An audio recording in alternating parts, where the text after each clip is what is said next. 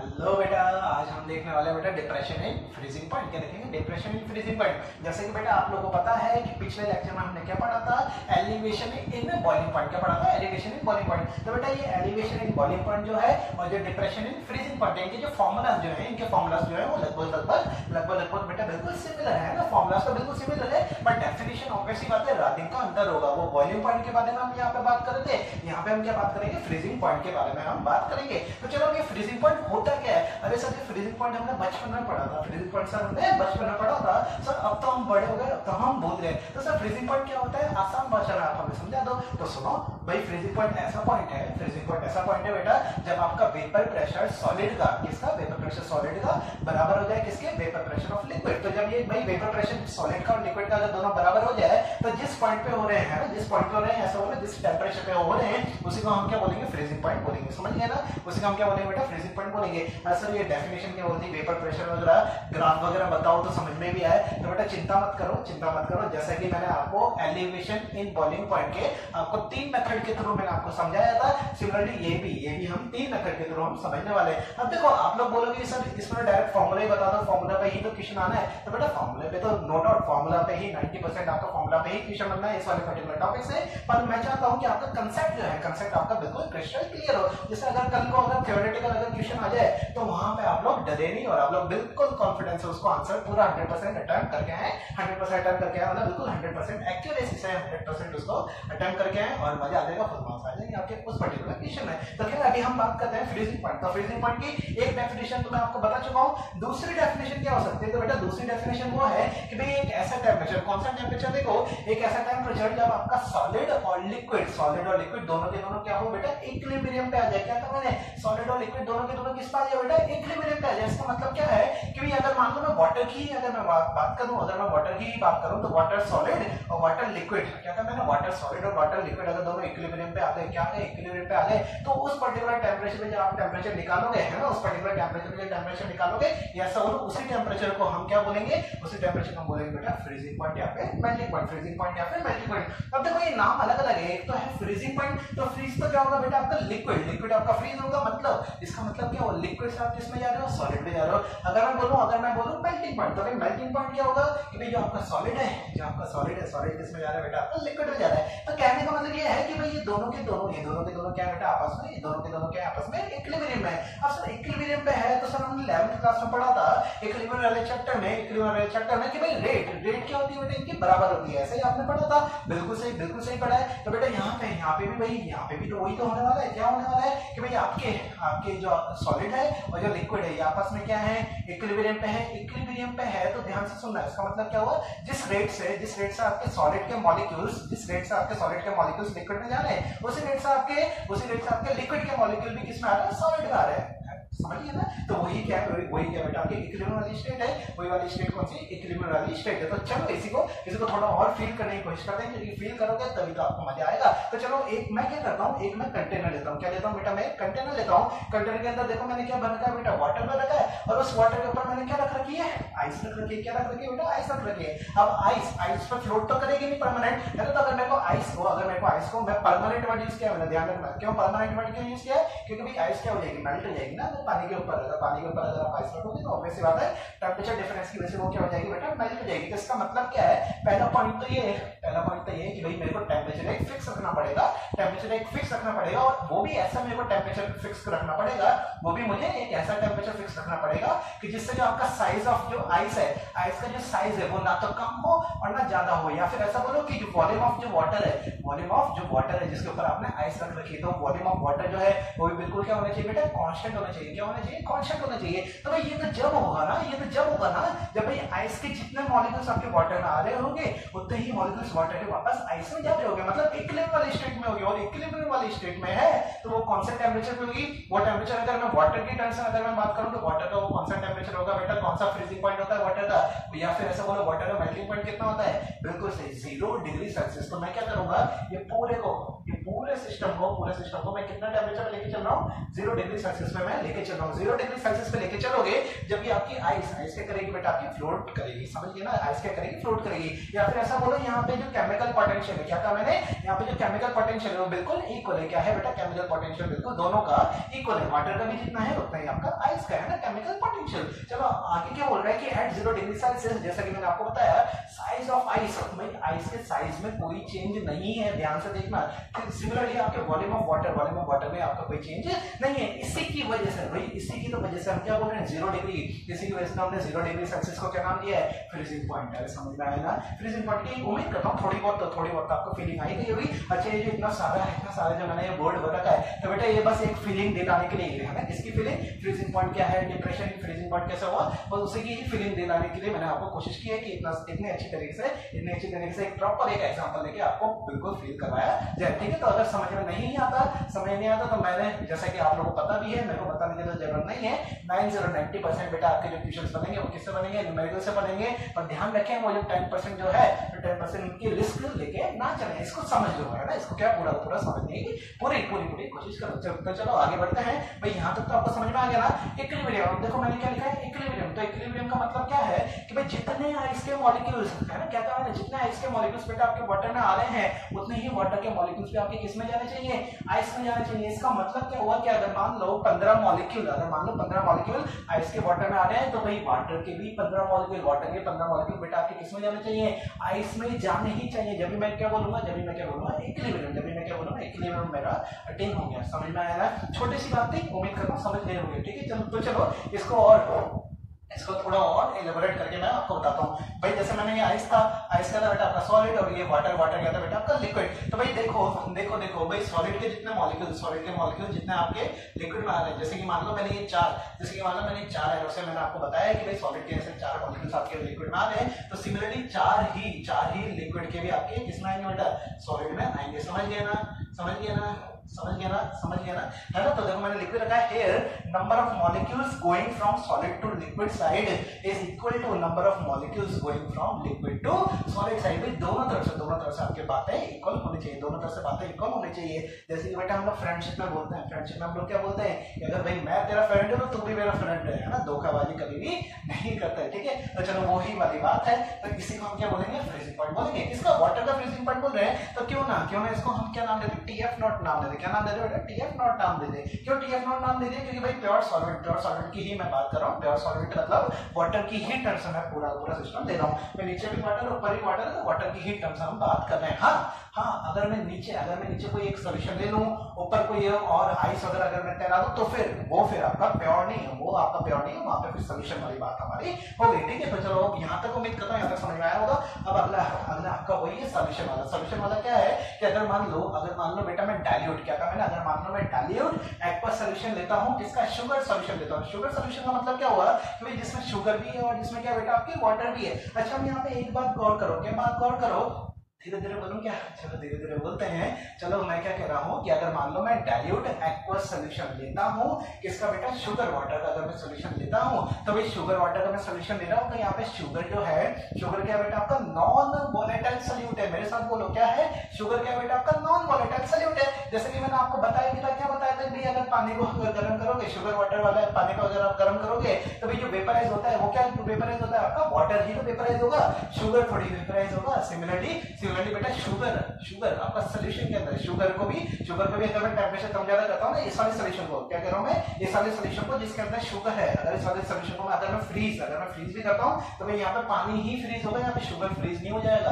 अरे समझ पा रहे हो क्यों, क्योंकि ये भी एक क्वेश्चन आता है, क्योंकि बेटा जो आपका शुगर है वो प्योर स्टेट में ही क्रिस्टलाइज करता है। क्या कहा मैंने, प्योर स्टेट में ही क्रिस्टलाइज करता है। ऊपर डेंजर जोन में लिख लेना। चलो ठीक है, आगे बात करते हैं। अगर हम क्या ले रहे हैं, हम डाइल्यूट सॉल्यूशन ले रहे हैं, किसका बेटा, non volatile solute with solid solvent है ना, विद सॉलिड सॉल्वेंट। अब देखो नॉन वोलेटाइल सॉल्यूट है, जैसा कि अभी मैंने आपको बताया, नॉन वोलेटाइल सॉल्यूट मैंने कौन सा लिया, शुगर लिया, कौन सा लिया, शुगर लिया। तो समझ लिया ना, समझ गए कि भाई अगर शुगर वाटर का अगर जैसे आप सॉल्यूशन ले रहे हो, जैसे जिसमें शुगर भी और जिसमें क्या है बेटा वाटर भी है ना, तो अगर इसको आप वेपराइज करो या फिर फ्रीज करो, कुछ भी करो, इसमें जो भी होगा काम जो भी होगा वो केवल सॉल्वेंट का होगा। सॉल्वेंट मतलब कि यहाँ पे क्या है बेटा आपका वाटर है, समझ गए ना, यहाँ पे सॉल्वेंट क्या बेटा आपका वाटर है। यहाँ पे बेटा आपका जो वो है क्या है, यहाँ पे जो आपका शुगर है, शुगर ना तो आपका वेपराइज करेगा और ना फ्रीज करेगा। ध्यान रखें, बहुत इंपॉर्टेंट बात है। अच्छा क्यों है वो भी मैंने आपको बता दिया, क्योंकि आपका शुगर जो है वो क्या है बेटा नॉन वोलेटाइल का मतलब ये है कि वो वेपराइज तो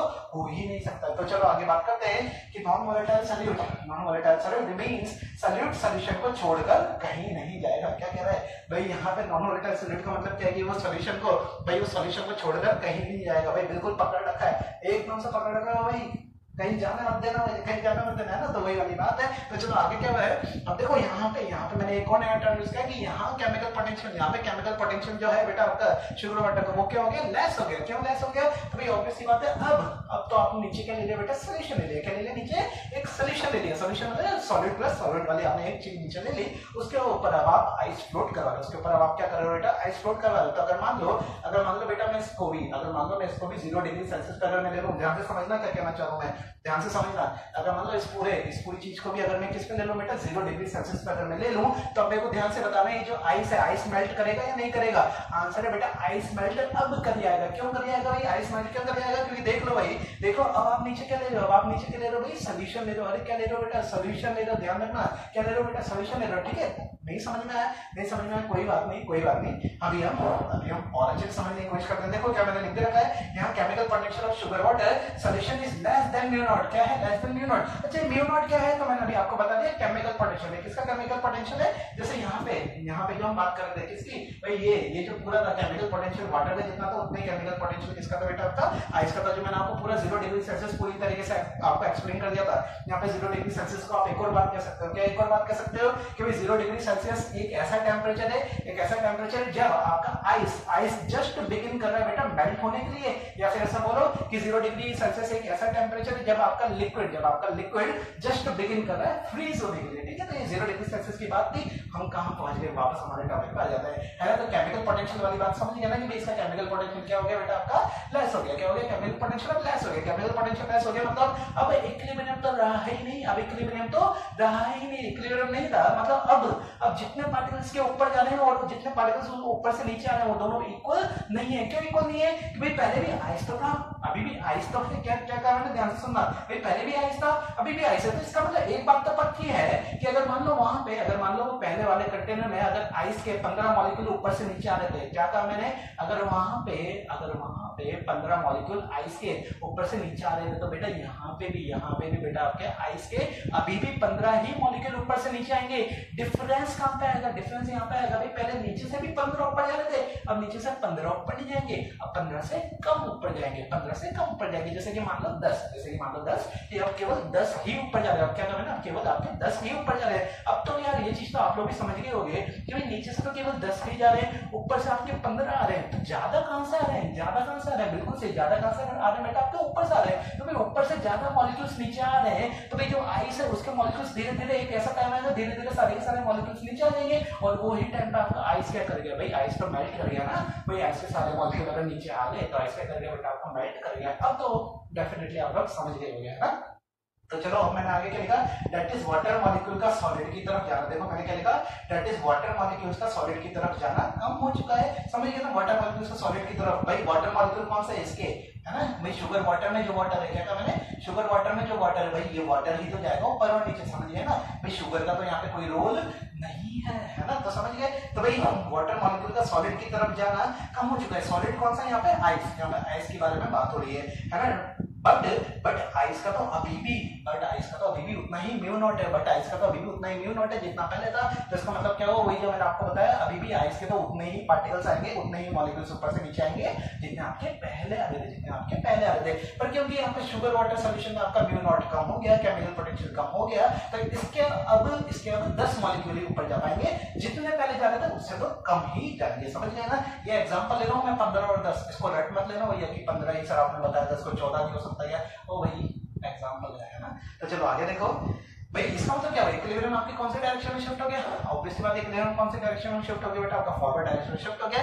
hence eight 0 degree Celsius if we put ice on sugar water solution ice will melt. देखो मैंने कहा भी था कि इसका मतलब क्या हुआ कि 0 डिग्री सेल्सियस पे क्या हो गया, आइस क्या कर गया बेटा आपका मेल्ट कर गया, आइस क्या कर गया बेटा आपका मेल्ट कर गया। अब एक अच्छी सी बात बताऊंगा, अच्छी सी बात बताऊंगा तो ध्यान से सुनना बेटा, 0 डिग्री पे आपका आइस क्या कर गया, मेल्ट कर गया है ना, 0 डिग्री पे आपका आइस क्या कर गया, मेल्ट कर गया। अब ये बताओ ये 0 डिग्री से टेम्परेचर, 0 डिग्री से टेम्परेचर मेरे को कम करना पड़ेगा या फिर ज्यादा करना पड़ेगा, अगर मेरे को वापस, अगर मेरे को इक्विलिब्रियम वाली स्टेट में अगर डालना है। मैं क्या बोला वापस बोलता हूँ कि अगर मान लो ये 0 डिग्री सेल्सियस है ना, मान के लो है 0 डिग्री सेल्सियस जो टेम्परेचर है, ये टेम्परेचर से मेरे को अब जो फाइनली जो मेरे को टेम्परेचर करना है वो मेरे को कम करना है या फिर ज्यादा करना है ना, क्या करना है, कम करना है या फिर ज्यादा करना है। तो क्या क्या क्या क्या भाई, कम करें या ज्यादा करें, हम क्यों कर रहे हैं, हम कम क्यों कर रहे हैं और ज्यादा क्यों कर रहे हैं। तो भाई मैं ऐसा इसलिए बोल रहा हूँ जिससे वापस मेरी कौन सी स्टेट आ जाए, जिससे वापस आ जाए बेटा मेरी इक्विलिब्रियम वाली स्टेट। इक्विलिब्रियम वाली स्टेट का मतलब क्या हुआ कि वापस 15 मॉलिक्यूल ऊपर जाए और वापस 15 ही आपके नीचे आए। तो भाई समझने की कोशिश करना कि भाई आपको यहाँ पे टेम्परेचर अगर आप बढ़ाओगे, अगर आप टेम्परेचर अगर बढ़ाते हो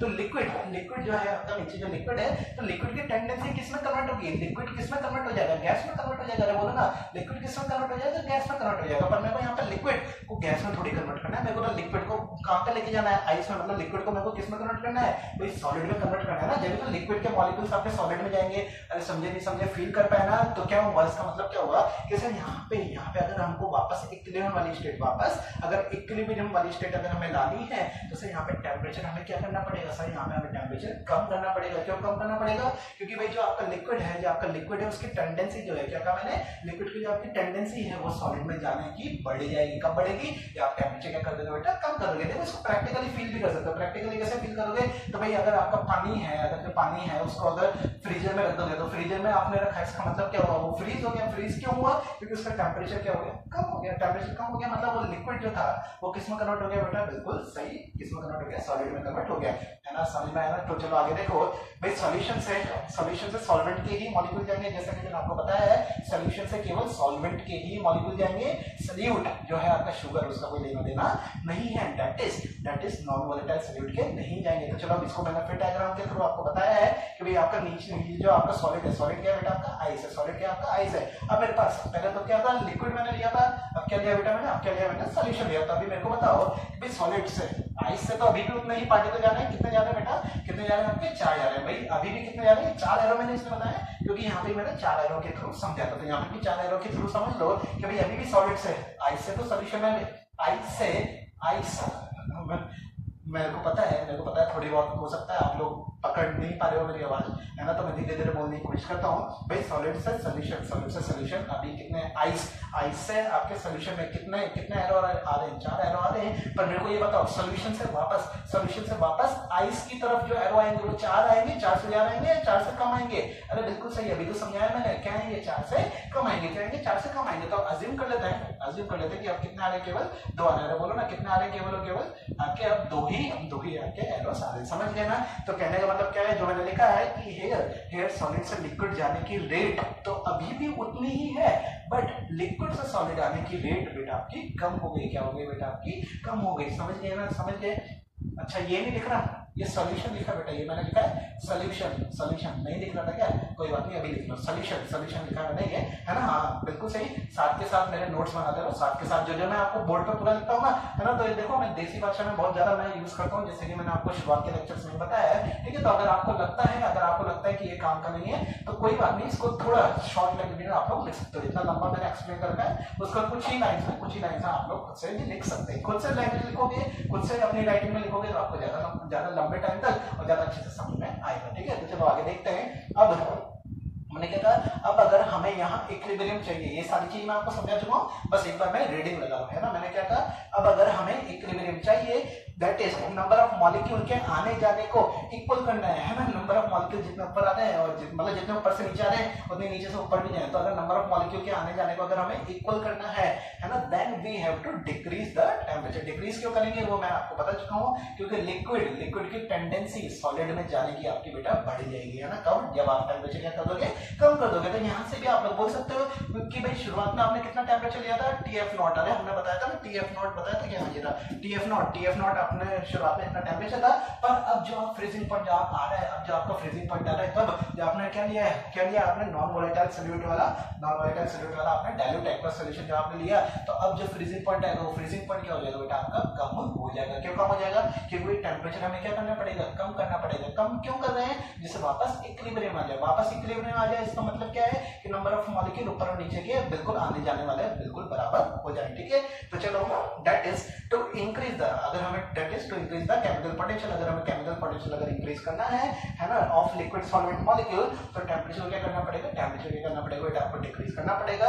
दैट इज अब जो आपका TF आ रहा है वो TF क्या होगा, शुरुआत वाले TF नॉट से बेटा आपका छोटा होगा, समझ गए ना। ठीक है, दैट इज अब TF टेम्परेचर पर लाने पर इक्विलिब्रियम वापस मेंटेन हो जाएगा। That is now ice will not melt, ध्यान रखना अब आपकी आइस मेल्ट नहीं करेगी। ठीक है, this temperature will always be less than actual freezing point. ध्यान रखना ये जो भी आपका टेम्परेचर आएगा ये ऑब्वियस सी बात है, इससे तो कम ही आएगा। बोलो ना क्या आएगा, इससे तो कम ही आएगा। तो अगर मैं पूरा चेंज पूछूं, अगर मैं आपसे पूरा चेंज पूछूं कि भाई शुरुआत में कितना था TF नॉट था, अभी कितना है TF, तो भाई चेंज कितना आया, तो TF नॉट माइनस TF, यही आपका चेंज। और यही क्या बेटा आपका depression in freezing point, depression in freezing point. उम्मीद करता हूं ये पूरा का पूरा बेटा आपको मेथड वन था जहां पे हमने प्रूव किया है कि भाई ये वाला टेम्परेचर कौन सा बड़ा है और कौन सा छोटा है। तो उम्मीद करता हूं ये पहला मेथड आपको समझ में आया होगा। अगर अभी भी नहीं आया तो इसी को ही मैं एक और एग्जांपल से बताता हूं। हाँ, मेथड वन में ही लिखना है, अगर लिख रहे हो तो आप।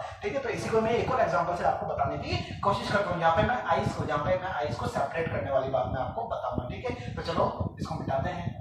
तो बेटा आप देखो उसी वाले एग्जांपल को थोड़ा और अच्छी तरीके से हम लोग समझने की कोशिश करते हैं। देखो मैंने क्या किया बेटा, एक एक्वस वाला हमने सॉल्यूशन लिया है। किसका सॉल्यूशन था, हमारे शुगर प्लस वाटर का हमारा सॉल्यूशन था।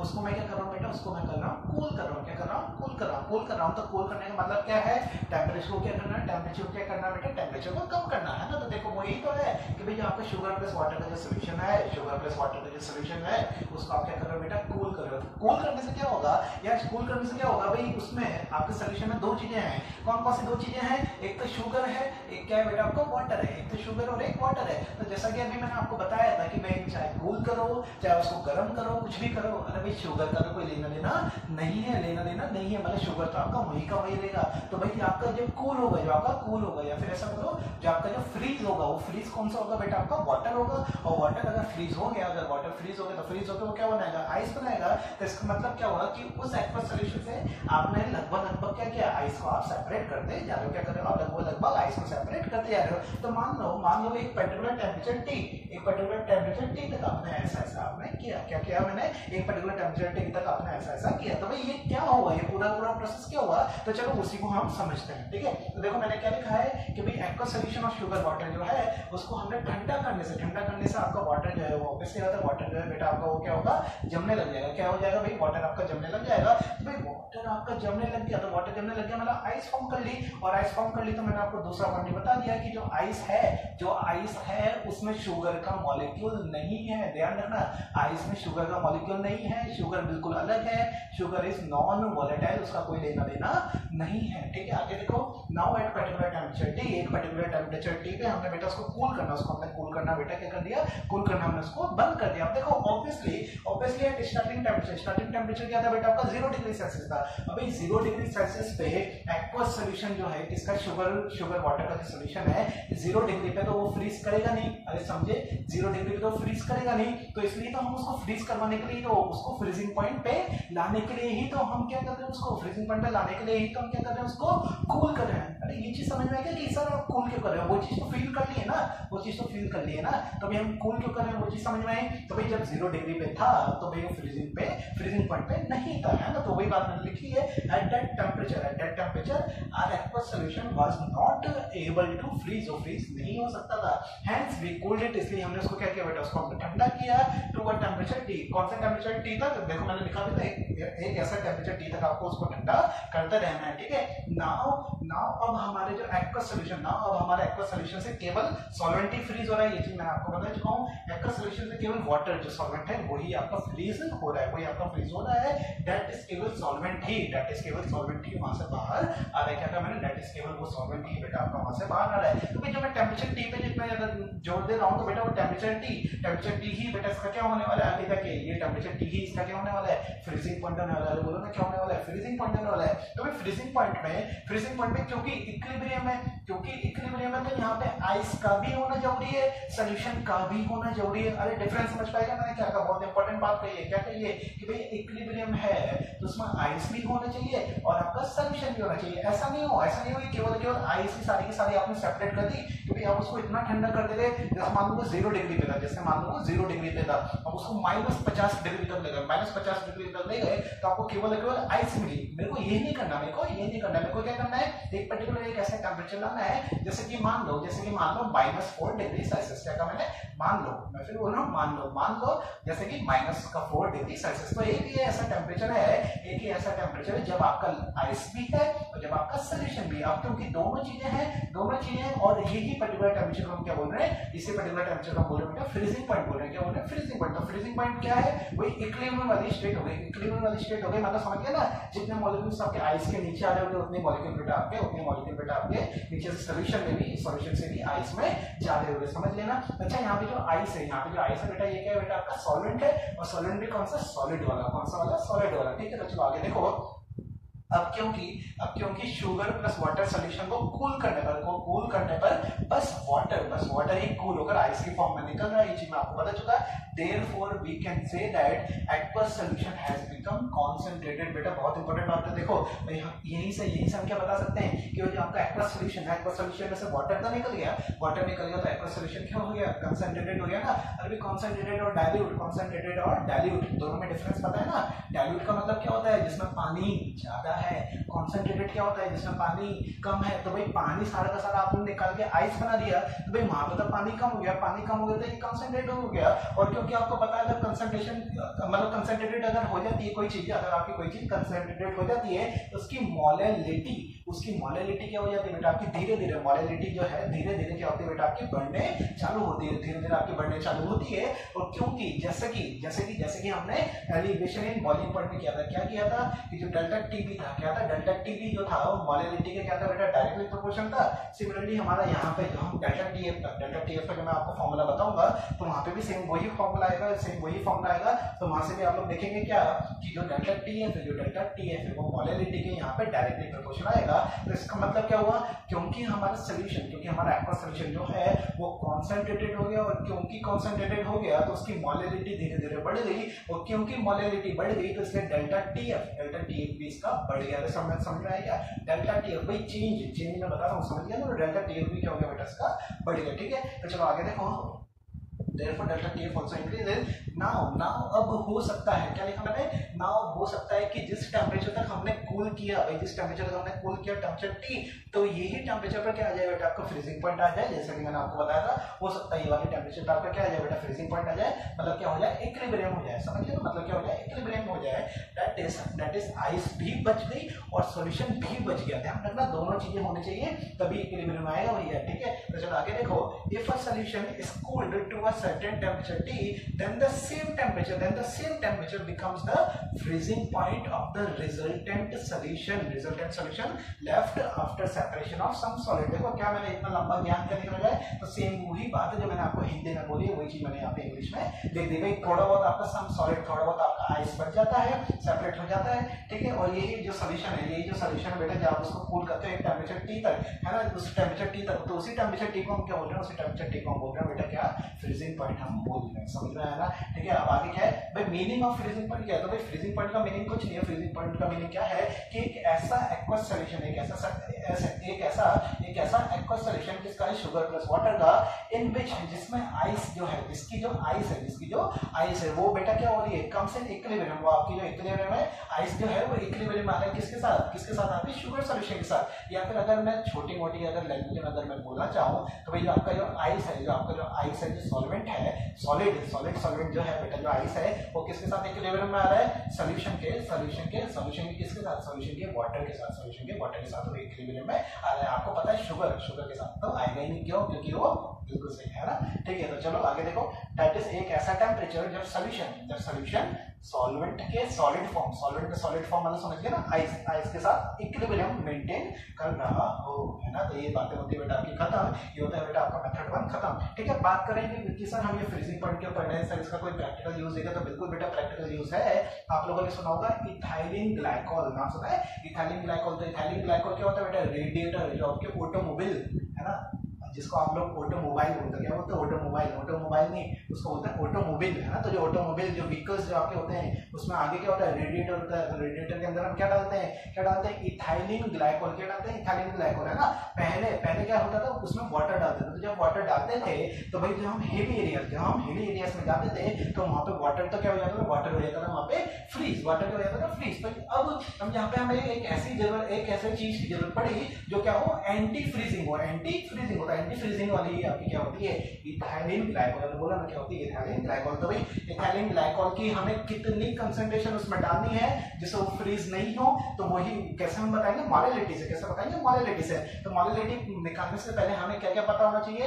डेल्टा टीएफ पता होना चाहिए। बोलो ना क्या पता होना चाहिए? डेल्टा टीएफ पता होना चाहिए। और क्या पता होना चाहिए भाई? केएफ, है ना। क्या पता होना चाहिए? केएफ। सर ये क्या आ रहा है? डेल्टा टीएफ केएफ क्या आ रहा है? तो बेटा डिट्टो सेम वही फॉर्मूला जो आपका डेल्टा टीबी में था, मतलब यहाँ पे भी सेम वही फॉर्मूला आने वाला है। कैसा?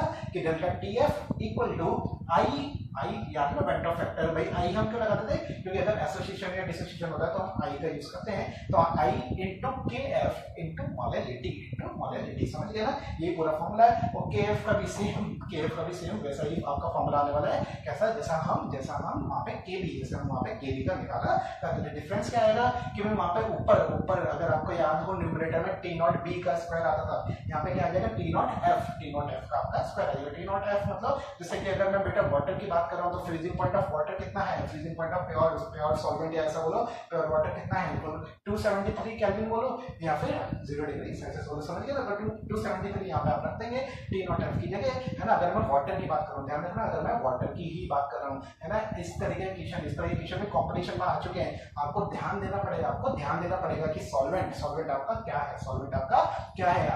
अगर मान लो इथाइलिन ग्लाइकॉल दे रखा है, एक जगह दे रखा है बेटा वाटर। तो भाई अगर आपका मान लो सॉल्वेंट इथाइलिन ग्लाइकॉल है, मतलब उसकी अगर कंसंट्रेशन ज्यादा है, तो यहाँ पे जो टी नॉट वाला जो आप फॉर्मूला रखोगे ना, ध्यान से सुनना, मैं बहुत ज्यादा इंपॉर्टेंट बात बता रहा हूँ आपको न्यूमेरिकल पॉइंट ऑफ व्यू से।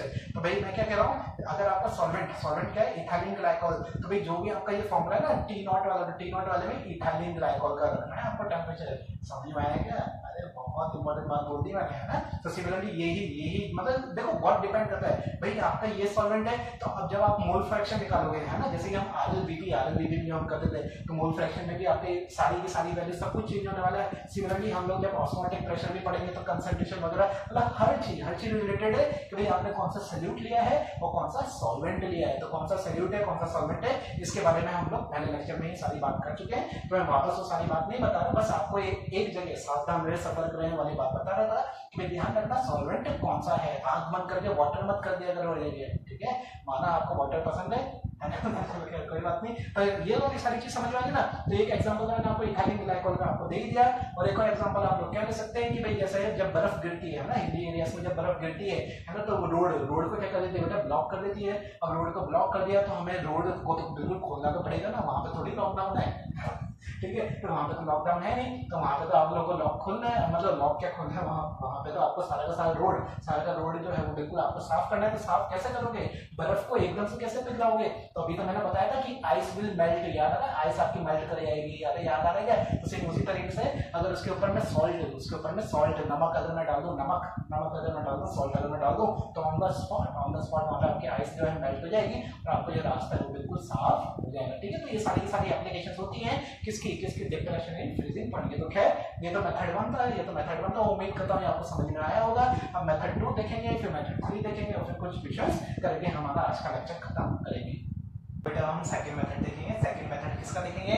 सेम वही वाली बात का। कौन सी वाली बात का? जिसमें फ्रीजिंग पॉइंट क्या आ रहा था बेटा आपका? सॉल्यूशन ऑफ फ्रीजिंग पॉइंट क्या आ रहा था बेटा आपका? कम आ रहा था। क्या आ रहा था?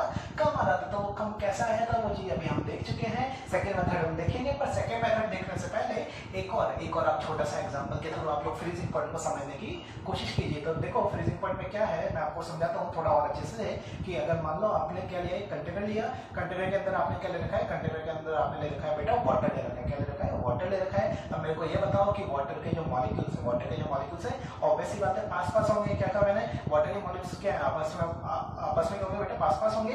अब मैं क्या कर रहा हूँ, इसमें एक सल्यूट डाल रहा हूँ। क्या कर रहा हूँ, एक सल्यूट डाल रहा हूँ। तो भाई जब सल्यूट डालूंगा तो सल्यूट और वाटर का क्या बनेगा, होमोजीनियस मिक्सचर बनेगा। क्योंकि होमोजीनियस मिक्सचर बनेगा तो भाई जो वाटर का मॉलिक्यूल, ये वाटर का मॉलिक्यूल, ऐसे वाटर के मॉलिक्यूल जो लगे हुए थे आसपास, अब वो ऐसे लगे रहेंगे क्या, अब वो ऐसे नहीं लगे रहेंगे। क्यों नहीं लगे रहेंगे, क्योंकि याद करो हमारे पुराने लेक्चर्स, वहां पे मैंने आपको बताया था कि होमोजीनियस मिक्सचर बनता है तो उसमें क्या होता है कि ये वाटर का मॉलिक्यूल, फिर सल्यूट का मॉलिक्यूल, वाटर का मॉलिक्यूल, सल्यूट का मॉलिक्यूल, वाटर का मॉलिक्यूल, सल्यूट का मॉलिक्यूल। तो इसका मतलब क्या हुआ कि वाटर के मॉलिक्यूल जो पहले पास पास थे, अब क्या हो गए बेटा, अब क्या हो गए, आपके दूर दूर हो गए। क्या हो गए, दूर दूर हो गए। तो मेरे को एक बात बताओ ना यार कि अगर मान लो मेरे को वाटर के मॉलिक्यूल्स जो दूर दूर हो गए, इनको अगर पास में लाना है, क्या कहा मैंने, जो वाटर के मॉलिक्यूल्स जो दूर दूर हो चुके हैं ऑलरेडी, उनको अगर मेरे को पास लाना है तो पास कब लाऊंगा, जब मैं टेम्परेचर कम करूं या फिर टेम्परेचर ज्यादा करूं।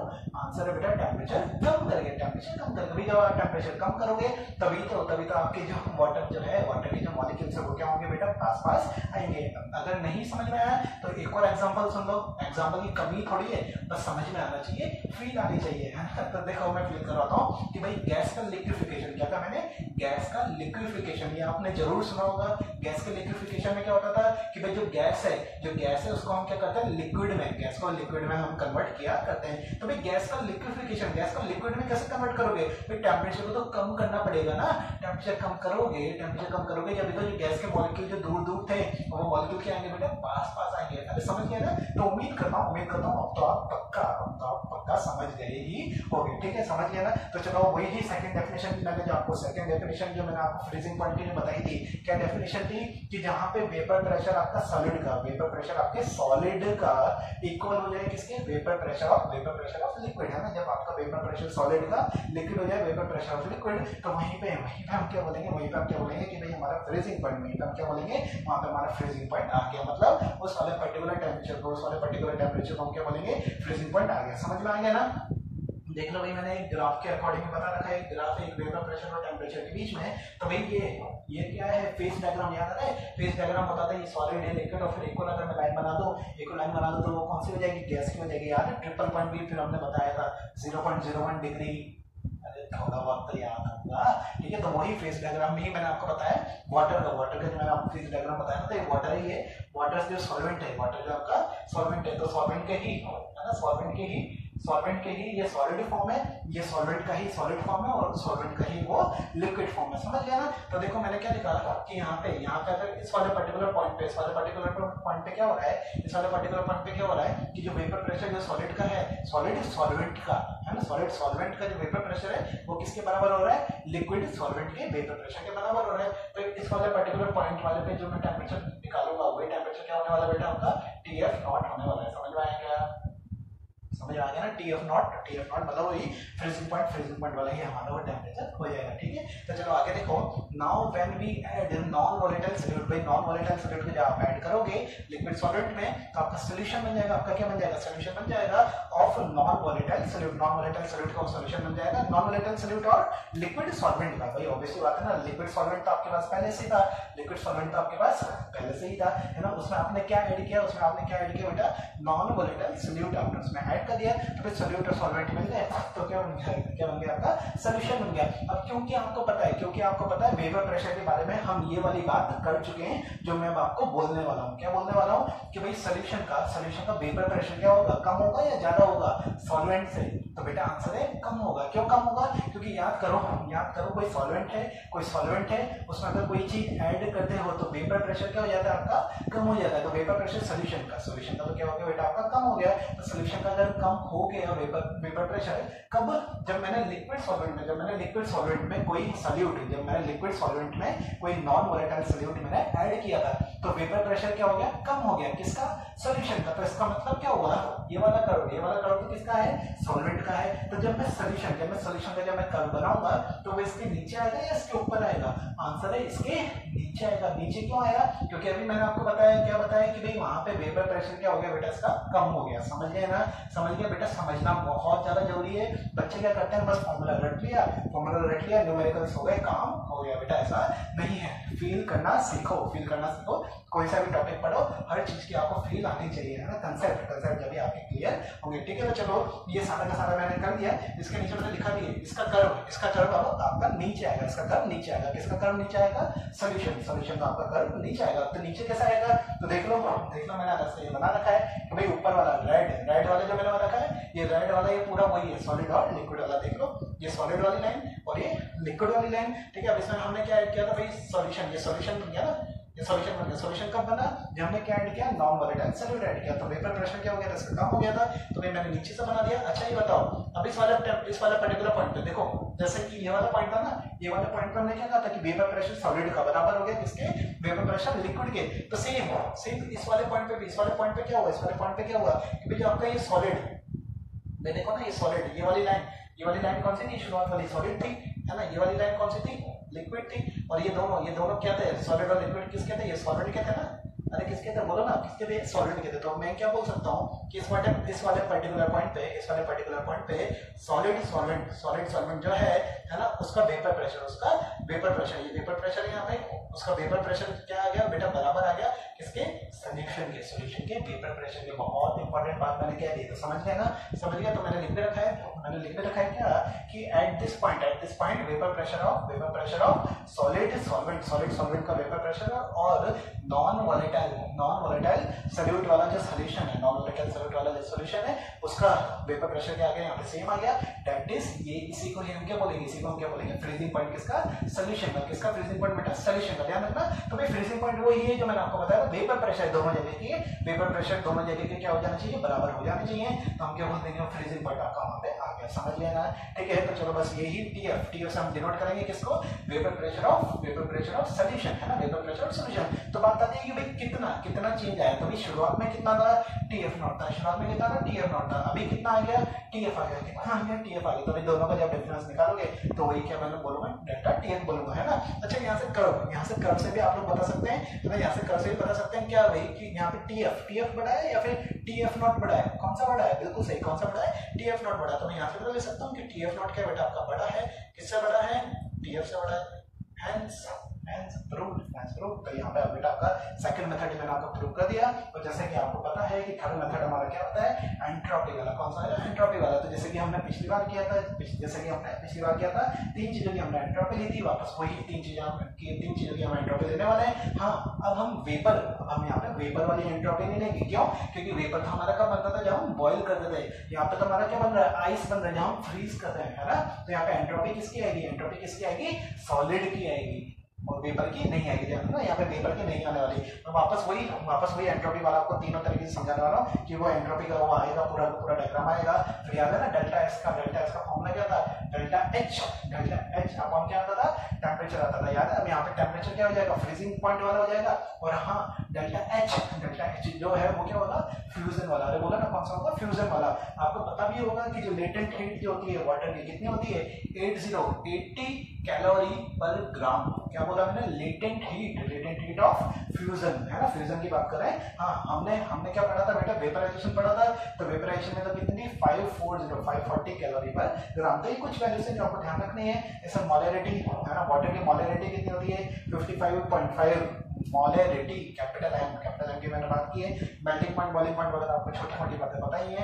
डेंसिटी बेटा आपको पता ही है, मॉलिक्यूलर वेट वाटर का पता ही है, सारी बातें पता है ना, ठीक है। तो ये सारी बातें, ये सारा मेथड, सेकंड मेथड आपको बहुत अच्छे से समझ में आ गया होगा, उम्मीद करता हूँ। अब इसी के साथ हम करेंगे थर्ड मेथड, बहुत छोटा सा थर्ड मेथड में, बहुत छोटा मैं आपको बताने वाला हूँ, क्योंकि पूरा का पूरा डेरिवेशन वगैरह सारे डेरिवेशन बिल्कुल सेम है जो हमने already elevation in boiling point में हमने करके देख लिए। तो अब मैं जो आपको थर्ड मेथड के बाद जो मैं फॉर्मूला लिखूंगा, तो वो मैं फॉर्मूला डायरेक्ट आपको लिखने वाला हूँ। उसके बाद हम दो तीन क्वेश्चन करेंगे। अच्छा, उनमें एक ऐसा भी क्वेश्चन आएगा जिसमें आपका RLBT हो गया, delta TB TB, delta TF, TF, ये सारी की सारी चीजें को रिलेट करेंगे, है ना, ये सारी की सारी चीजें रिलेट करेंगे। एक छोटी सी ट्रिक से, वो ट्रिक क्या है, तो वो देख वहां तक पहुंचने के लिए पहले एंट्रोपी वाला हम मेथड तो देख लें। हम जल्दी से हमारा तीसरा मेथड भी देखेंगे। तीसरा मेथड कौन सा है, बाय थर्मोडायनामिक्स। कौन सा है बोलो, बाय थर्मोडायनामिक्स। तो थर्मोडायनामिक्स में कौन सा है, एंट्रोपी वाला। कौन सा है बोलो ना, एंट्रोपी वाला। तो एंट्रोपी में कितनी एंट्रोपी आएगी बेटा आपकी, 3 एंट्रोपी आपकी आने वाली है। कौन कौन सी आती है भाई, एक तो आपकी सॉल्वेंट होती है, सॉल्यूशन होती है, और एक और कौन सी आ जाएगी यहाँ पे, सॉलिड आ जाएगी। बोलो ना सॉलिड आ जाएगी। अब देखो मैंने जो आपके कर्व्स बना रखे हैं, तो यहाँ पे एंट्रोपी सबसे कम किसकी बताई है, सॉलिड की। तो भाई ये तो ऑब्वियस ही बात है। क्या ऑब्वियस ही बात है सर, कि भाई सॉलिड का तो एंट्रोपी सबसे कम होगा ना, लिक्विड का थोड़ा ज्यादा, और गैस का तो सबसे ज्यादा। क्यों गैस का सबसे ज्यादा, क्योंकि गैस में मॉलिक्यूल्स क्या होते हैं बेटा, दूर होते हैं। दूर है तो भाई रैंडमनेस उनकी ज्यादा होती है, तो भाई गैस की एंट्रोपी सबसे ज्यादा। ठीक है, उसके बाद फिर लिक्विड, और फिर उसके बाद सॉलिड। कंपेयर करें इन सब में, तो सबसे कम कौन सा होगा, आपका सॉलिड होगा। अब रही बात किसकी, कि भाई सॉल्वेंट और सॉल्यूशन में कौन सा ज्यादा और कौन सा कम। तो भाई कैसे बताएंगे, मैंने आपको पिछली बार भी बताया था कि भाई नंबर ऑफ पार्टिकल ज्यादा, तो सॉल्यूशन की आपकी एंट्रोपी ज्यादा, जबकि सॉल्वेंट की आपकी कम। तो भाई देख लो, सॉल्यूशन की सबसे ऊपर है, उसके बाद किसकी, सॉल्वेंट की, और उसके बाद किसकी, आपकी सॉलिड की। अगर मैं चेंज इन एंट्रोपी निकालता हूँ किसके बेटा, सॉल्यूशन की। किसकी, सॉल्यूशन की। तो कितनी आएगी भाई, पहले कितनी थी, इतनी थी, अभी कितनी है, इतनी है। तो भाई टोटल आपकी इतनी चेंज आपका इतना आ गया। बात करें भाई सॉल्वेंट की, अगर चेंज इन एंट्रोपी बतानी है, तो भाई पहले तो इतनी थी, सबसे कम कितनी थी, इतनी थी, उसके बाद कितनी हुई, इतनी। तो भाई चेंज कितना है, इतने का है। समझ गया ना। तो यहाँ से भी आप लोग बता सकते हैं, क्या बता सकते हैं कि सर डेल्टा एस का क्या फॉर्मूला था, डेल्टा एच अपॉन टी। यहाँ पे डेल्टा एच कौन सा लेंगे, फ्यूजन का लेंगे। टी कौन सा लेंगे, फ्रीजिंग पॉइंट वाला आपको टी लेना है। समझ में आया ना, फ्रीजिंग पॉइंट वाला आपका टी लेना, फ्रीजिंग पॉइंट वाला। तो भाई यहाँ से भी तो क्लियर हो रहा है, क्या क्लियर हो रहा है कि भाई क्योंकि ये दोनों क्या आपके इनवर्सली प्रोपोर्शनल है। अब यहाँ पे ध्यान देना, सेम वही वाला तरीका है कि वहां पे भी डेल्टा एच दोनों का क्या होता था, सेम होता था। यहाँ पे भी डेल्टा एच फ्यूजन जो है, डेल्टा एच फ्यूजन जो है, ये दोनों का आपका क्या होने वाला है बेटा, दोनों का क्या होने वाला है, सेम होने वाला है। रीजन क्या है, तो रीजन बेटा सेम वही आपका रीजन है जो हमने पिछली बार आपका बताया था। ठीक है, बात करें बेटा आगे। अच्छा ये तो बताओ कि ये फॉर्मूला आया कहां से, तो बेटा ये फॉर्मूला कहां से आया, ये कौन सा, delta S equal to delta H upon T. ये फॉर्मूला कहां से आया, तो बेटा आप लोगों ने, भाई हमने ऊपर क्या लिख दिया, थर्मोडायनामिक्स लिख दिया।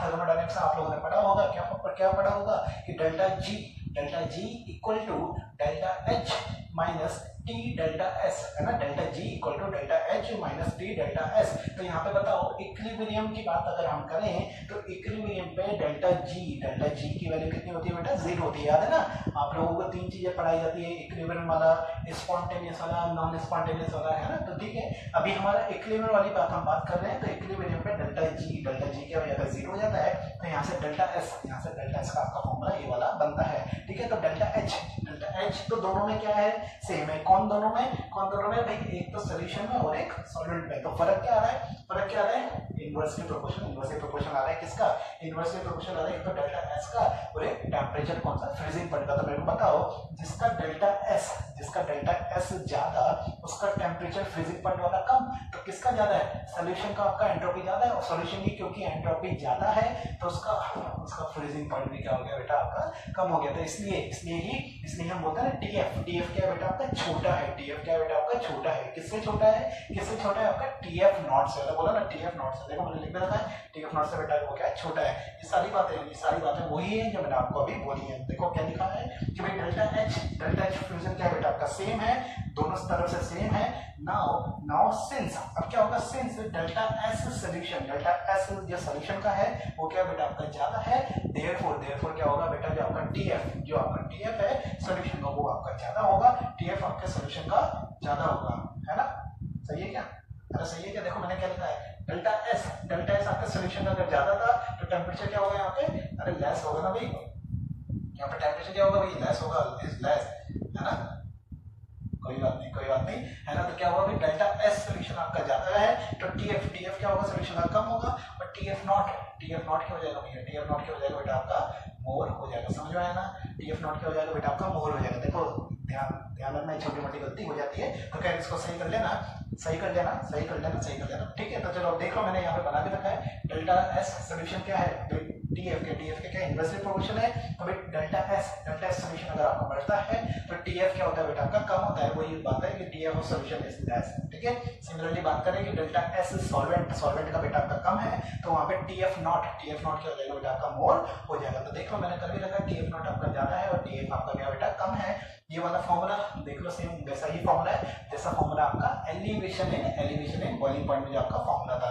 ठीक है, तो उसी तरीके से फॉर्मूला है डेल्टा टीएफ किसके बराबर है, आई इंटू के एफ इंटू मोलेलिटी, है ना। यहाँ पे के एफ क्या होगा आपका, मोलल डिप्रेशन कांस्टेंट। क्या होगा, मोलल डिप्रेशन कांस्टेंट। इसका एक और नाम होता है क्रायोस्कोपिक कांस्टेंट। क्या नाम होता है बोलो, क्रायोस्कोपिक कांस्टेंट, है ना, ध्यान रखना, क्रायोस्कोपिक कांस्टेंट। इसकी यूनिट क्या होती थी, यूनिट याद है ना, केल्विन केजी पर मोल याद आ रहा है, या फिर डिग्री सेल्सियस केजी पर मोल, है ना। तो वही इसकी यूनिट है। बात करें कि भाई अगर इसकी मैं डेफिनेशन की बात करूं तो सेम वैसे ही केबी वाली सेम डेफिनेशन है। क्या डेफिनेशन है, depression in freezing point for 1 molal solution. 1 molal हम लेते थे जब जाके दोनों बराबर आ जाते थे, याद आ रहा है, सेम वही वाला का तरीका है ना। और फॉर्मूला भी सेम वही है जैसा मैंने आपको बताया था। टी नॉट बी की जगह यहाँ पे क्या कर दोगे, टी नॉट एफ कर दोगे, है ना। बात करें यहाँ पे डेल्टा एच वेपराइजेशन आता था, यहाँ क्या जाएगा बेटा आपका, यहाँ पे आपका फ्यूजन आ जाएगा, पता है ना। और फिर ये डेल्टा एच फ्यूजन अपन मॉलिक्यूलर वेट को क्या बोलते थे, लेटेंट हीट ऑफ फ्यूजन। और लेटेंट हीट ऑफ फ्यूजन की वैल्यू कितनी है, 80 कैलोरी पर ग्राम, ध्यान रखना। तो बस यहाँ से आपके लिए एक होमवर्क मैंने आपके लिए दे दिया। क्या होमवर्क है, कैलकुलेट के आपको केएफ बताना है किसका बेटा, वाटर का। केबी कितना था, 0.52 केल्विन केजी पर मोल आया था। सिमिलरली आपको क्या बताना है बेटा, केएफ बताना है। होमवर्क है, ठीक है ना। ये वाला जो होमवर्क है बेटा, ये वाली जो आपकी वैल्यू आएगी, ये वाली वैल्यू हमारे नेक्स्ट क्वेश्चन में काम आने वाली है।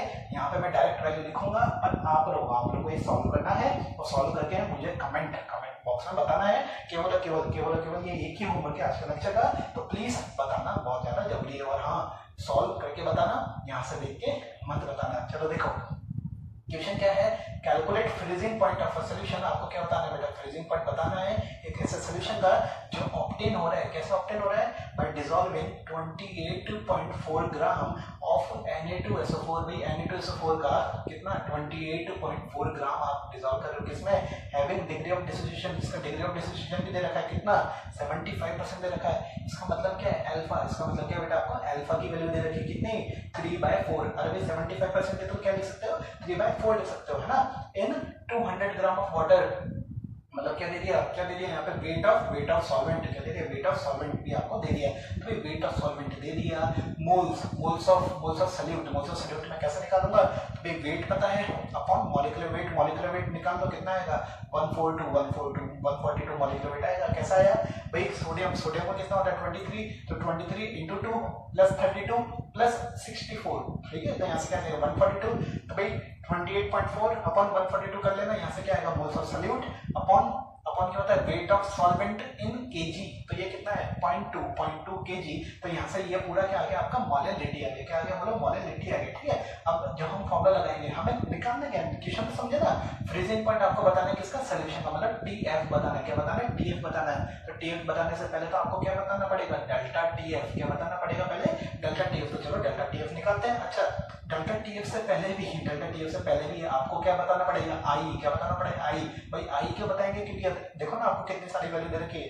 अल्फा आपको पता है कितना, 3/4। बात करें एन कितना आएगा, तो भाई Na2SO4 है, ये कैसे टूटेगा, 2Na प्लस, है ना। अरे बोलो ना 2Na प्लस SO4 माइनस 2। यहाँ से एन की वैल्यू कितनी आ गई, 3 आ गई। 3 कैसे आई, तो भाई 2 तो मेरे को Na प्लस मिले और एक मेरे को SO4 माइनस 2 मिला है। तो टोटल कितना हो गया, 2 प्लस 1 मतलब 3। तो एन की वैल्यू कितनी हो गई, 3 हो गई। तो क्योंकि ये क्या हो रहा है, डिसोसिएट हो रहा है, और डिसोसिएशन में आई का फॉर्मूला क्या होता था, 1 प्लस n-1 इंटू अल्फा, है ना। 1 प्लस ये क्या हो जाएगा, 3-1 इंटू ये क्या इतना आएगा, 3/4। तो यहाँ से किसकी वैल्यू आ जाएगी बोलो, यहाँ से किसकी वैल्यू आ जाएगी बेटा, आपकी आई की वैल्यू आ जाएगी। फिर आई की वैल्यू आ गई तो डेल्टा टीएफ के फॉर्मूला में आप लोग वैल्यूज पुट कर देना, आई इंटू के एफ इंटू मोलेलिटी, है ना। के एफ की वैल्यू यहाँ पे डायरेक्ट मैं रख देता हूँ, पर मैं सोच रहा हूँ मैं डायरेक्ट क्यों रखूँ, मैंने रख दी अगर मैंने रख दी तो आप लोग का डिक्टो ये वैल्यू आप लोग रख देंगे।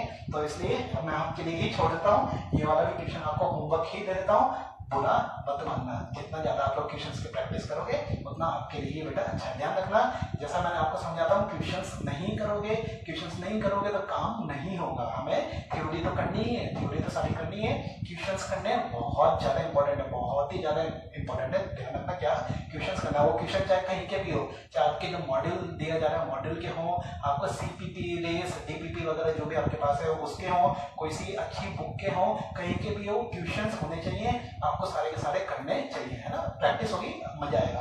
तो चलो यहाँ से डेल्टा टीएफ निकालना है ना। डेल्टा टीएफ कैसे निकालोगे, आई की वैल्यू मैं निकाल चुका, केएफ आप लोग यहाँ से निकाल ही लेंगे। मॉलेलिटी कैसे निकाल दी वो मैं आपको पूरा एक्सप्लेन कर चुका हूँ। यहाँ से क्या है डेल्टा टीएफ, पर पूछ रहा है freezing point of a solution का पूछ रहा है, मतलब क्या पूछ रहा है, टीएफ पूछ रहा है। क्या पूछ रहा है, टीएफ। तो डेल्टा टीएफ का फॉर्मूला क्या है, T not F minus TF, यही फॉर्मूला क्या, delta TF equal to T not F minus TF. T not F की वैल्यू कितनी होगी बोलो, 0 डिग्री सेल्सियस। अरे बोलो ना कितनी होगी, 0 डिग्री सेल्सियस। तो ध्यान रखना, बहुत इंपॉर्टेंट बात मैं बोलने वाला हूँ, प्लीज ध्यान से सुने। यहाँ से जो डेल्टा टीएफ की जो आप वैल्यू निकाल रहे हैं ना, तो डेल्टा टीएफ की यूनिट डिग्री सेल्सियस भी हो सकती है, केल्विन भी हो सकती है। ध्यान से सुने, डिग्री सेल्सियस भी हो सकती है और केल्विन भी हो सकती है ना। तो यहाँ पे जो आप डेल्टा टीएफ की जो भी वैल्यू रखोगे तो उस वैल्यू को एक बार आप डिग्री सेल्सियस में रख के देखना। क्या कहा मैंने, एक बार उसी वाली वैल्यू को जो भी यहाँ से वैल्यू आएगी, जैसे कि मान लो अगर मैं अज्यूम कर लूँ कि यहाँ से वैल्यू आ रही है आपकी 4 आ रही है ना, कितनी वैल्यू आ रही है 4, अज्यूम कर रहा हूँ मैं, कितनी आएगी मुझे नहीं पता। अगर मान लो वैल्यू आ रही है 4, तो ये 4 डिग्री सेल्सियस भी हो सकता है और 4 केल्विन भी हो सकता है। क्यों हो सकता है, ये चीज मैं आपको पिछले लेक्चर में एक्सप्लेन कर चुका हूँ, क्योंकि ये चेंज है, ये डिफरेंस है। ये क्या है बेटा, डिफरेंस है। डिफरेंस को चाहे डिग्री सेल्सियस में निकालो चाहे केल्विन में निकालो, बात तो एक ही है ना। तो समझ गए ना, यहाँ पे डेल्टा टीएफ जो आएगा वैल्यू मैंने अप्रॉक्स मानी है, अज्यूम किए कि कितनी आएगी 4 आएगी। ये 4 डिग्री सेल्सियस भी हो सकता है, 4 केल्विन भी हो सकता है। मैं ऐसा क्यों बोल रहा हूँ, क्योंकि जब आप डेल्टा टीएफ वाला ये फॉर्मूला लगाएंगे है ना, तो यहाँ पे अगर आप 4 डिग्री सेल्सियस रखते हैं तो टीएफ नॉट की वैल्यू भी किस में रखनी पड़ेगी, डिग्री सेल्सियस है ना। डिग्री सेल्सियस कितना होता है वाटर का, 0 डिग्री होता है, तो यहाँ पे वैल्यू कितनी रखोगे 0। तो यहाँ से क्या आ जाएगा आपका टीएफ आ जाएगा। अगर मान लो बेटा मैं इसका एक और ऑप्शन दूं, अगर मान लो इसका 4 केल्विन रखते हो, कितने रखते हो 4 केल्विन, तो ये टी नॉट एफ की वैल्यू आपको किसमें रखनी पड़ेगी, केल्विन में। कितने केल्विन बोलो, 273 केल्विन। कितना केल्विन, 273 केल्विन। तो अब यहाँ से जो टीएफ की जो वैल्यू आएगी ये भी किसमें आएगी बेटा, आपकी केल्विन में आएगी।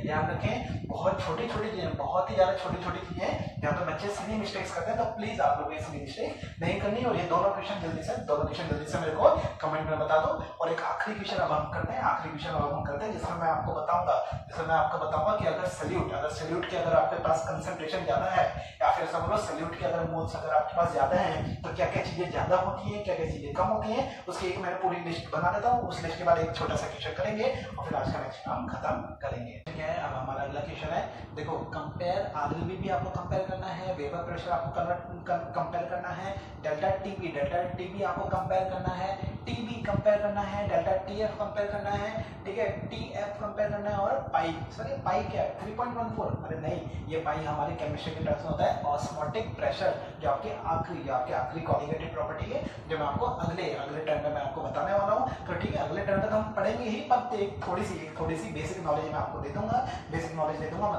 मतलब क्या है कि भाई अगर वो कंपेयर करना हो, अगर मेरे को कंपेयर करना हुआ तो वो कंपेयर मैं कैसे करूंगा ऑस्मोटिक प्रेशर को, भाई क्या ऑस्मोटिक प्रेशर ज्यादा है या फिर कम है, तो वो किस पे डिपेंड करता है। तो बेटा वो सिंपली एक चीज पे डिपेंड करता है, जो कॉलिगेटिव की आपकी डेफिनेशन है। क्या डेफिनेशन है, सल्यूट। क्या डेफिनेशन है, सल्यूट। तो सल्यूट के ऊपर ही वो डिपेंड करेगा, मतलब सल्यूट की कंसंट्रेशन अगर ज्यादा है, सल्यूट के अगर आपके मोल्स ज्यादा हैं, तो फिर आपकी वो सारी की सारी चीजें ज्यादा हो जाएगी, कौन सी और कौन सी नहीं, तो वही तो चीजें हम देखने वाले हैं, है ना, वही तो चीजें हम देखने वाले हैं। तो ठीक है, वो चीज तो हम देखेंगे। क्या कॉलिगेटिव प्रॉपर्टी था, यहाँ से तो आपको समझ में आ ही गया होगा कि भाई कॉलिगेटिव प्रॉपर्टी सल्यूट के डायरेक्टली प्रोपोर्शनल है, तो भाई सल्यूट ज्यादा तो कॉलिगेटिव प्रॉपर्टी ज्यादा, पर कुछ चीजें कम भी होंगी, तो वो कौन सी कम होगी वो तो हम देखेंगे ही। पर एक और चीज ध्यान रखना, यहाँ पे I इंटू एम, क्या था मैंने, I इंटू एम, जहाँ पे आप निकाल लोगे वहां पे आपका काम आधा, वहां पे आपका आधा काम तो पूरा हो गया, वहां पे आपका आधा काम तो पूरा हो गया। सर ये क्या है, आधा काम पूरा हो गया, तो बेटा आधा काम पूरा हो गया, इसका मतलब ये है कि भाई अगर I इंटू एम अगर आपने कैलकुलेट कर लिया तो बेटा आपका काम बहुत ज्यादा आसान आसान हो गया। कैसे काम आसान हो गया तो देखना, अभी क्वेश्चन के थ्रू मैं आपको बताऊंगा, पर पहले ये चीजें देख लो, पहले ये चीजें देख लो। कौन सी? कि अगर आपका सॉल्यूट ज्यादा है तो भाई पाई, पाई क्या बेटा आपका ऑस्मोटिक प्रेशर है। पाई का फॉर्मूला होता है, पाई का फॉर्मूला होता है आई into C into are into T, I C R T है ना, ये लंबा चौड़ा फॉर्मूला। ये कैसे आया, क्या क्या है, तो ये तो हम नेक्स्ट लेक्चर में देखने वाले हैं। बस अभी इतना सा ध्यान रखना कि सॉल्यूट ज्यादा है तो आपका पाई क्या होगा बेटा आपका ज्यादा होगा। ठीक है, vapour pressure of solution, vapour pressure of solution जिसको हम पीएस बोलते हैं, पीएस क्या होगा बेटा आपका कम होगा। पीएस क्या होगा आपका कम होगा। क्यों कम होगा? क्योंकि आरएलवीपी का जो फॉर्मूला होता है, आरएलवीपी का जो फॉर्मूला होता है उसमें देख लेना भाई, लोअरिंग जो होती है कम, ये तो कम होता है ना, माइनस में आता है, माइनस में आता है, तो ऑब्वियसली बात है ये क्या होगा बेटा आपका कम होगा। पर आरएलवीपी तो क्या बेटा आपकी क्वालिटेटिव प्रॉपर्टी है, तो वो तो क्या होगा आपका ज्यादा होगा।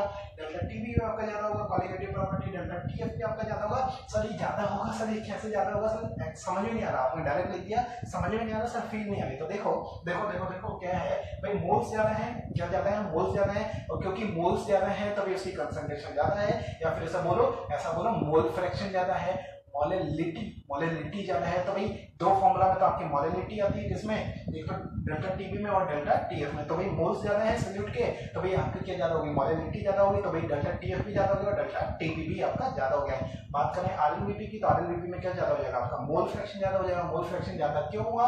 क्योंकि मोल्स क्या बेटा आपके ज्यादा है, किसके? सॉल्यूट के आपके मोल्स ज्यादा है। ठीक है, बात करें टीबी सॉल्यूशन, टीबी सॉल्यूशन में भी क्या हो जाएगा बेटा आपका ज्यादा हो जाएगा। कैसे ज्यादा हुआ? तो बेटा डेल्टा टीबी का जब आप फॉर्मूला लिखते हो तो वहां पे जो टीबी जो आता है, टीबी सॉल्यूशन वाला जो आता है, इसके आगे साइन कौन सा आता है? इसके आगे साइन आता है बेटा पॉजिटिव का। जबकि जो आज हमने जो कैलकुलेट किया, आज हमने क्या कैलकुलेट किया? डेल्टा टीएफ और टीएफ, डेल्टा टीएफ और टीएफ में जब हमने रिलेशन निकाला तो क्या रिलेशन था? डेल्टा टीएफ इक्वल टू क्या था? T not F minus TF. तो टीएफ के आगे क्या साइन आ रहा है? माइनस का साइन आ रहा है। इसका मतलब क्या है? दोनों इनवर्सली प्रोपोर्शनल हो गए, मतलब डेल्टा टीएफ अगर आप बढ़ाओगे तो आपका टीएफ क्या होगा बेटा आपका कम होगा। तो भाई ऑब्वियसली बात है, डेल्टा टीएफ बढ़ रहा है तो टीएफ सॉल्यूशन क्या होगा बेटा आपका कम होगा। या तो इस तरीके से याद रखो, या फिर याद करने की तो वैसे जरूरत ही नहीं है क्योंकि मैंने आपको एक्सप्लेन कर दिया। तो फिर भी अगर आपको दिमाग में चीजें बैठानी है तो दो चीजें ध्यान रखना, कौन कौन सी?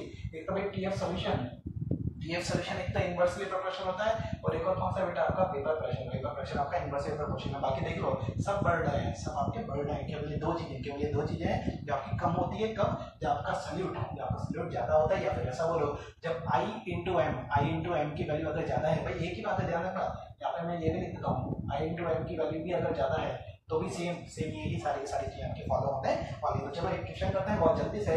क्वेश्चन क्या है भाई, मेरे को एक तो लिखा है 0.1 मोलल NaCl और एक और क्या है 0.1 मोलल यूरिया। दोनों में डिफरेंस क्या है? तो भाई इसका I कितना आएगा बेटा? 2 आएगा। I कितना आएगा? 2 आएगा। तो अभी मैंने क्या कहा? I इंटू एम जब निकालोगे तो 2 इंटू 0.1 ये कितना आएगा? 0.2 आएगा। तो बोलो ना कितना आएगा? 0.2 आएगा। बात करें इसकी तो इसका I इंटू एम कितना आएगा भाई? बोलो 0.1 इंटू 1 मतलब कितना आएगा? बोलो 0.1 आ गया। आया नहीं आया? 0.1 इसका आ गया क्या? I इंटू एम है ना। तो बताओ सबसे पहले बात करेंगे आरएलवीपी की। तो आरएलवीपी पे अभी मैंने कहा जिसका I इंटू एम ज्यादा है ना, उसका आरएलवीपी क्या होगा बेटा आपका ज्यादा होगा। आरएलवीपी क्या होगा बेटा आपका ज्यादा होगा। देखो आरएलवीपी आपका ज्यादा। तो बताओ दोनों में से किसका I इंटू एम ज्यादा रहेगा? है ना, किसका ज्यादा है? ए का ज्यादा है। तो आरएलवीपी में क्या बोलूंगा? ए आपका बड़ा है किससे बेटा? ए आपका बड़ा है किससे? बी से। बात करें डेल्टा टीबी। तो डेल्टा टीबी भी देख लो, वो भी आपके डायरेक्टली प्रोपोर्शनल है। क्या है? डायरेक्टली प्रोपोर्शनल है। तो डायरेक्टली प्रोपोर्शनल तो इसमें भी क्या बड़ा जाएगा आपका बेटा? ए और बी आपका बड़ा आ जाएगा। ए और बी आपका बड़ा आ जाएगा। सिमिलरली टीबी है ना, टीबी अब देख लो, टीबी आ गया। टीबी भी क्या है बेटा आपका? डायरेक्टली प्रोपोर्शनल है। तो डायरेक्टली प्रोपोर्शनल है तो ठीक है, हमारा आंसर आ गया। क्या आ गया? ए greater than B. Delta TF क्या डायरेक्टली प्रोपोर्शनल है, तो वापस वही ए ग्रेटर देन बी। देखो कितना जल्दी आंसर होते जा रहा है ना, आपको सोचने की जरूरत ही नहीं पड़ी। पर ये टीएफ वाला आपका केस स्पेशल केस है। टीएफ वाला क्या हो जाता है? कम हो जाता है। क्यों कम हो जाता है? मैंने रीजन आपको बता दिया, क्योंकि जो फॉर्मूला क्या होता है? डेल्टा टीएफ का क्या फॉर्मूला है? T not F minus TF. तो माइनस का टीएफ आ गया, मतलब इनवर्सली प्रोपोर्शनल है। कौन से? डेल्टा टीएफ और टीएफ है ना। तो डेल्टा टीएफ अगर आपका बढ़ रहा था, तो टीएफ क्या होगा बेटा आपका? कम होगा। इसका मतलब क्या होगा? ए क्या हो जाएगा बेटा आपका? कम हो जाएगा। किससे? बी से। समझ में आया ना? तो ठीक है। मैं उम्मीद करता हूँ आज का लेक्चर आपको पूरा बहुत अच्छी तरीके से समझ में आया होगा, आपने एंजॉय किया होगा। अब हम अगले लेक्चर में हम क्या करने वाले हैं वो चीज मैं आपको अभी से बता देता हूँ। एक तो ऑस्मोटिक प्रेशर लिखेंगे, बोलो ना क्या लिखेंगे? एक तो ऑस्मोटिक प्रेशर लिखेंगे और एक इमिसिबल लिक्विड का भी एक एक्स्ट्रा टॉपिक आपके आता है, वो भी हम नेक्स्ट लेक्चर में कवर करने की पूरी कोशिश करेंगे। ठीक है, तो टाटा।